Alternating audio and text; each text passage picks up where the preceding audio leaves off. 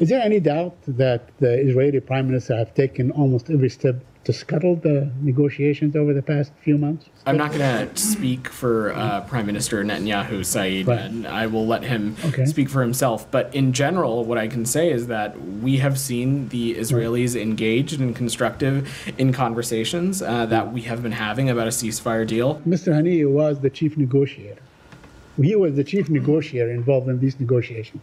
So when Israel first kills his grandchildren, then kills all his children, then kills him, does that send like a clear message that they don't want these negotiations? He is the chief negotiator, correct? Saeed, I will say again, as I've said to Daphne and others, I'm not going to speculate on this as it relates to how it may or may not impact a ceasefire deal. Let me ask you, a basic question.